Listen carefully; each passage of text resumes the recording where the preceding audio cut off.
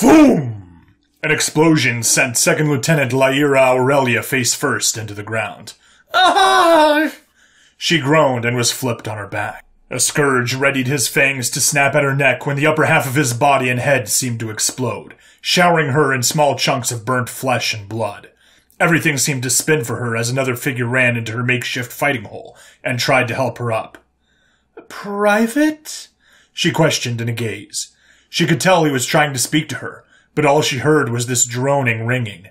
The private grabbed her by the plate carrier and dragged her into a depression as bolts of plasma flew in every direction. Everything was spinning for Aurelia, but slowly she started to regain her senses as the private went from yelling at her to firing his weapon. "What?" she yelled as she snapped back to reality. The sounds of cacophonous weapon fire and explosions resounded all around her. Everywhere she looked was scattered members of her platoon fighting. "I said, what the hell do we do now, ma'am?" the private yelled back. Panic showed on her face as she saw Scourge rushing her troops in suicidal charges. A Scourge managed to dive into her fighting hole with the private, its clawed hand sinking deep into the private's stomach, and mouth snapped closed on his face. The muffled screaming haunted her as she fumbled to pull out her sidearm. The Scourge raked the poor Uvil's internal organs as its sharp teeth tore at the private's helmet. Aurelia managed to pull her sidearm and shoot the vile thing, as it still raked and clawed at the private. No matter how many times she shot it, it was still clawing and thrashing. "Fucking die! Die! Die! Die!" she screamed, firing into the side of the beast. When the beast finally went limp, she rushed over to her subordinate, her hands over his deep wounds. "Help! Medic!" she screamed. She looked around her, and to her horror everyone was still fighting for their lives, firing in every direction. Aurelia spotted another Scourge coming out of a hole in the ground. They locked eyes and it started sprinting at her with a crude machete in hand. She reacted immediately and grabbed the plasma rifle on the ground and started spraying into the thing. The Scourge slammed into the second lieutenant, knocking the wind out of her and pushing her off the still screaming private. Luckily, by the time it hit her, it dropped its machete. However, the Scourge opened its mouth to tear Aurelia's throat out and disembowel her with his sharpened claws. She managed to grab the thing's arm and shove her helmet in its mouth before it could kill her. The Scourge thrashed about violently, shaking Aurelia as she held on for dear life. "Ah! Help me!" Aurelia screamed as she was repeatedly slammed into the soft mud. It took 10 seconds for the blasted thing to die. She held its arms, trying to prevent her tearing her stomach out. The Scourge finally went limp on top of Aurelia, blood pouring all over her. She pushed the foul thing off, grabbed the rifle, and proceeded to fire a long burst of plasma into it while screaming her lungs out. The visor on her helmet was punctured and cracked all across her field of view. Not even the HUD was working properly. Aurelia pulled her helmet off, gasping for air, and yelled, "Fuck!"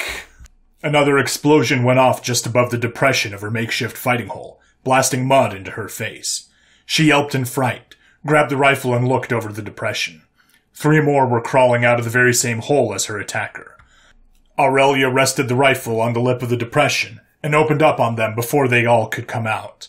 The bodies of the first 2 fell backwards on top of the Scourge still climbing out. Her position was immediately showered in plasma fire as the enemy took notice. Ducking back down, Aurelia felt the earth around her sizzle and turn to glass, as what felt like the entire Scourge army concentrated their fire on her position. She held her head and went into the fetal position to make as small a target as possible.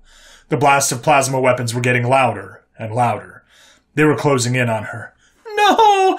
Please! Not like this!" she screamed as the plasma fire seemed to sound louder and louder each passing second. Thunk! Aurelia opened her eyes, and to her horror a grenade landed right by her feet. Out of pure reflex, she kicked it away, just in time before it exploded. Boom! The blast slammed Aurelia into the side of the pit she was hiding in. She could barely move. Her world was spinning and everything was ringing again. "Am I dead?" she wondered to herself. Aurelia's hearing came back enough to hear the Scourge's guttural language getting closer to her. The Scourge was just above her position when thunderous barks exploded several meters away. Crack, crack, crack, crack, crack, crack! The group of Scourge who were pushing her position screeched in pain as round after round perforated their bodies. A human popped out from a bush. His weapon kept barking as he ran to the nearby tree for cover. "Waste these fucks!" He yelled and continued to lay down suppressive fire. Flashes of fire and the deafening roar of his weapon mesmerized Aurelia. Eletaria came running in just behind him, got behind an overgrown root and started yelling orders. "Fan out! Suppress these fucks! Liliandra, grab 2 guys and push right!" Eletaria bellowed and opened fire on any plasma flashes she saw. Liliandra and 2 other soldiers immediately started sprinting, weaving between trees and jumping over roots, while Eletaria, the human, and the rest of the squad laid down a hail of suppressing fire. Liliandra and her crew ran towards more fire, and she saw Scolation and the rest of the platoon pinned down as well. They all got behind cover and started wasting lizards in the open, trying to push her pinned platoon mates. The brief lull in fire as the Scourge took cover from incoming fire gave the battered platoon the reprieve they needed to get back up and return fire. Meanwhile, Khalid ran into the pit with a second lieutenant and yanked her out of it. "Wait! Private Gitchell needs medical attention!" she yelled as she was almost thrown out of the pit. Khalid looked down at the poor, motionless Uvil and balked as he noticed that his internal organs were hanging out of his torso. "He's dead," he replied emotionlessly as he pushed her out. Eletaria ran over and grabbed her lieutenant and scrunched her face as a torrent of emotion ran through her. Gitchell, they were pretty good friends, always in trouble. He was private longer than anyone else, and there was a running joke about how long he'd stay one. Aurelia fell to her knees as her legs gave out. "No, it wasn't supposed to be like this. We don't have fucking time. We need to leave!"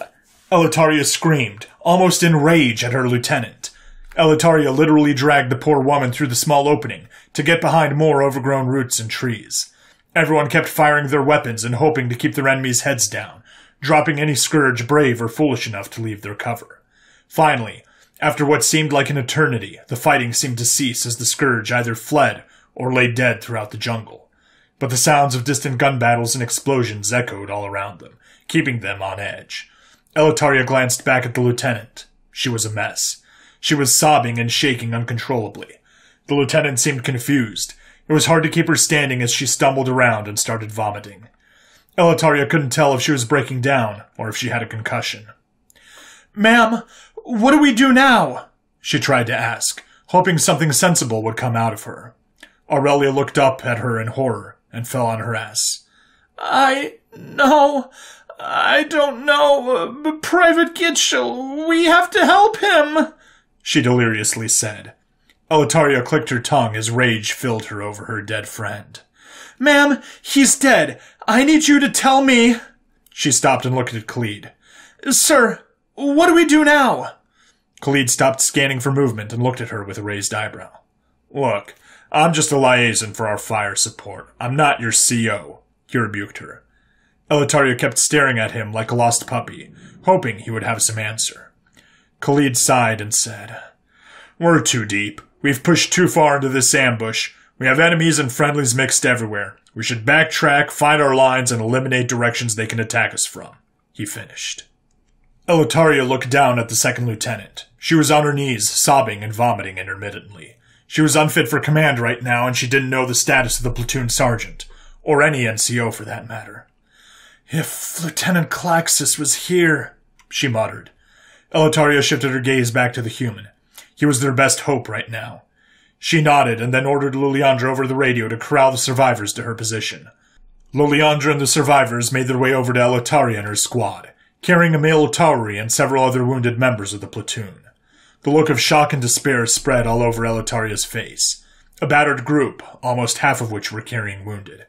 If she excluded her squad, there were only 13 of her platoon mates running in her direction, 5 of which were wounded and were being carried, including the sergeant first class. Where is everyone?"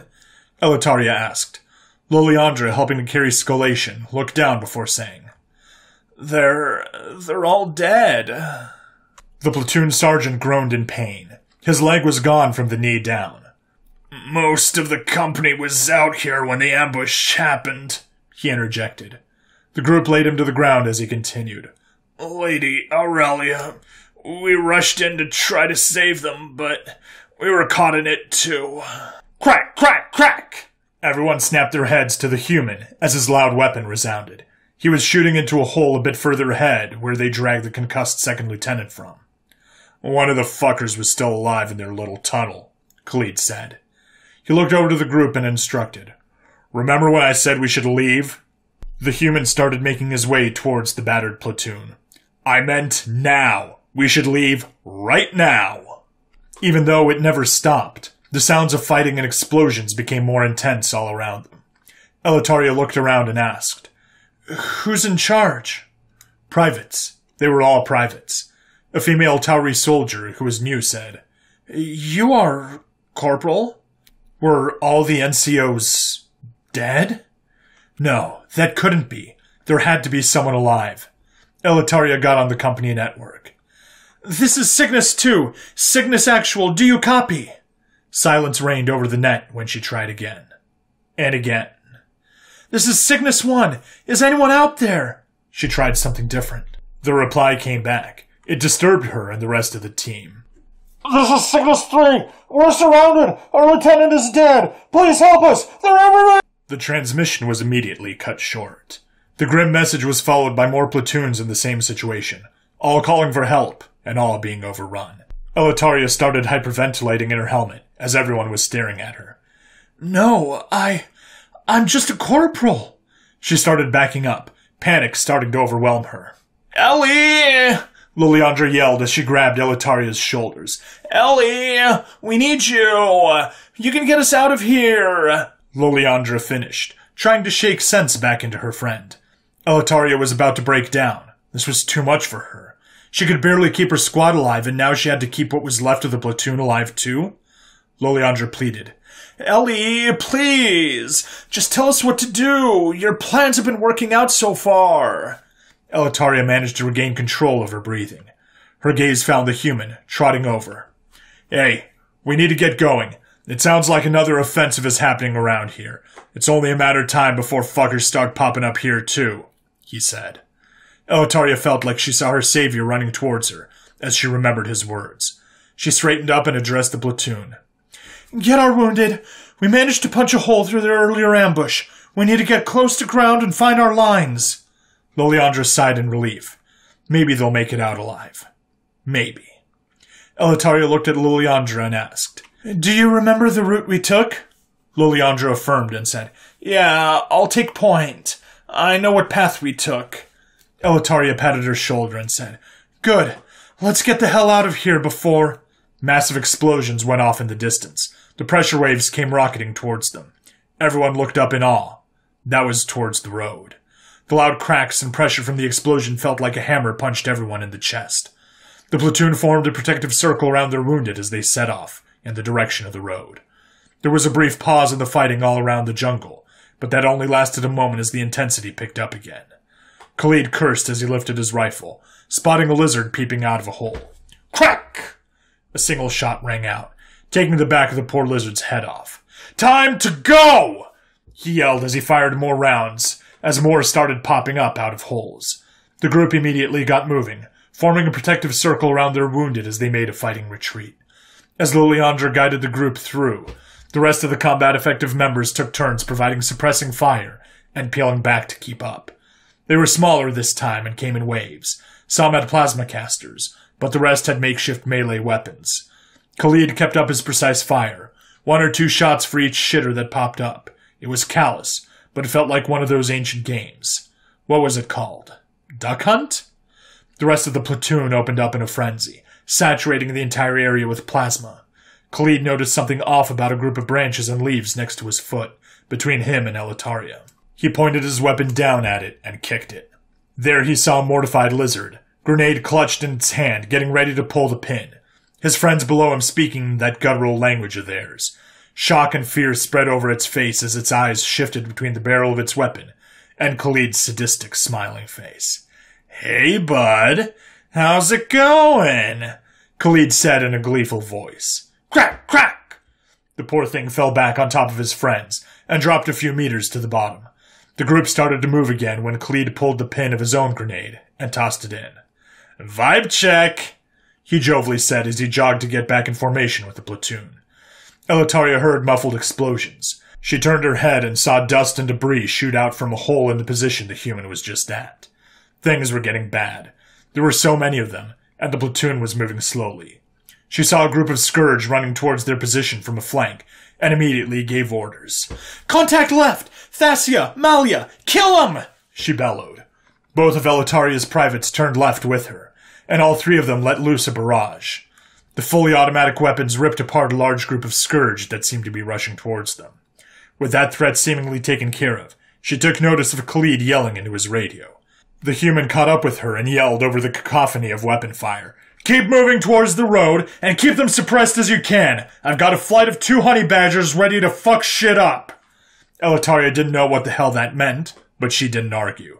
She ran to the main group and yelled, "Keep moving! You four, with me! We need to provide suppressing fire!" Khalid saw them move into position and keep the lizards' heads down. They were coming out in force now. The bigger, meaner, and better equipped ones were coming out now. The Kong came in 2 flavors here, and it was easy to tell them apart.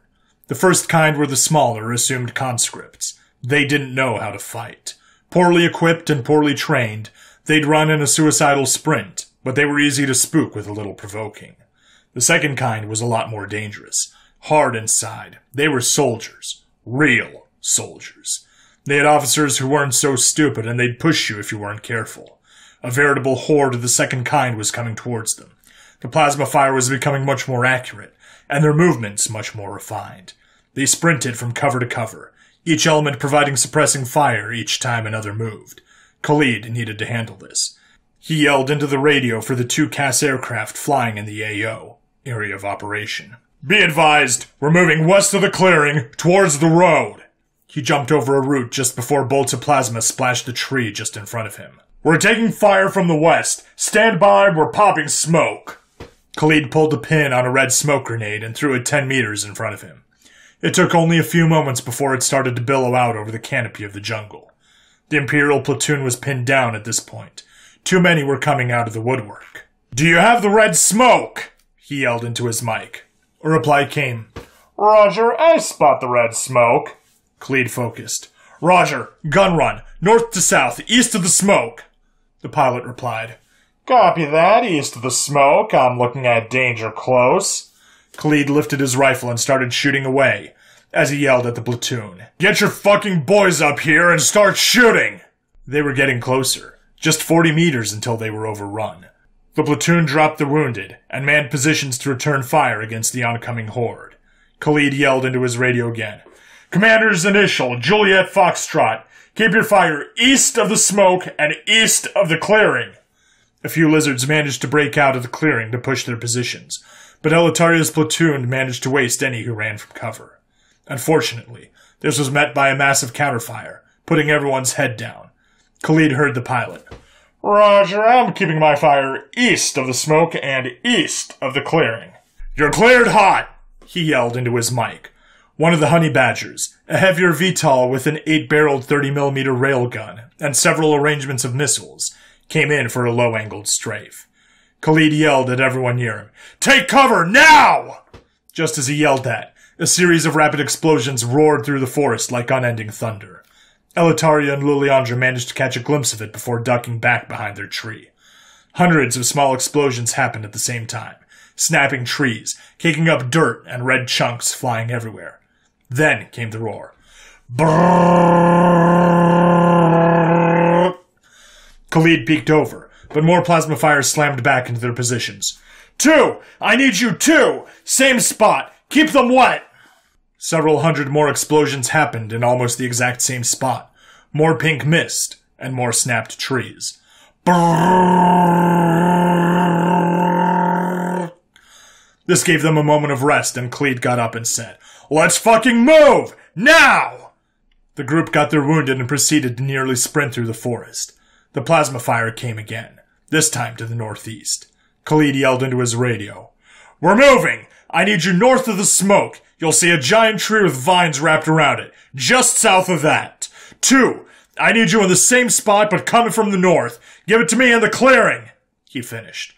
The pilot replied, "Understood. In the north, the biggest tree in the jungle with giant vines around it." "That's A firm. The north tree, and 2, give it to me in the clearing," Khalid yelled. The fire was getting more intense. They were caught in a linear ambush, and the entire platoon ground to a halt trying to take cover. Liliandra tried to stand up and fire back, but she was immediately hit and fell backwards. "Lily! No!" Eletaria screamed, and she scrambled over to her. Liliandra hit the ground hard, but Eletaria quickly got over to her to assess her wounds. Luckily, her plate caught it, 3 burning holes in her ablative plate. "Fuck me," Liliandra said, as she picked up her rifle again. Khalid heard the pilot again. "One's in from the north, I'll get you just south of the tree, and 2 is giving it to you in the clearing." He lifted his weapon and shot a rushing lizard, bum-rushing his position. "Roger! Give me that gun run, baby!" The cacophonous roars resounded as the northeast of them exploded into fragments of bark and gore.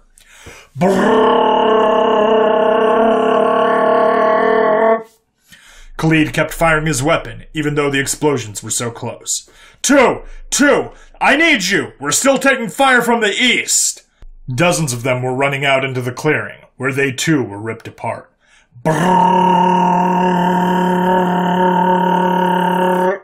"Move now!" Khalid ordered as he started running west. "We're moving west!" he yelled into his mic. There was a brief respite as they ran like bats out of hell through the jungle. They could see the road, but then their northwest started erupting into plasma fire, dropping 2 of their platoon. "Keep going!"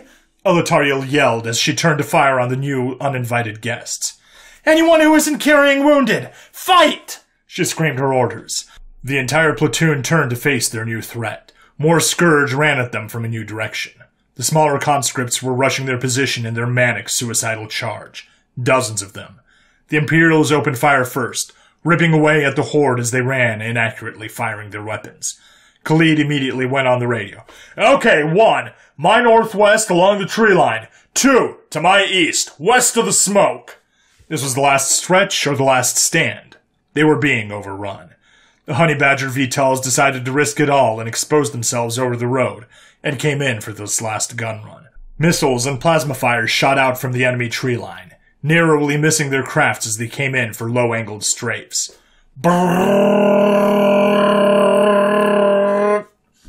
Both craft expended the last of their ammunition into their respective targets, and full burned out of the AO. The pilot made one last call over the radio with regret in his voice. "We're around a 30mm and we're returning to our overwatch positions. Good luck out there."